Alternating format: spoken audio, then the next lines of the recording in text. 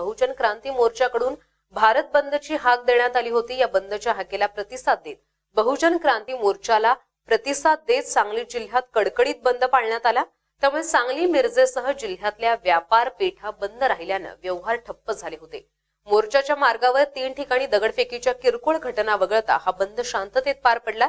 या मोर्चात हजारो सांगलीकरांनी सहभाग घेतला होता।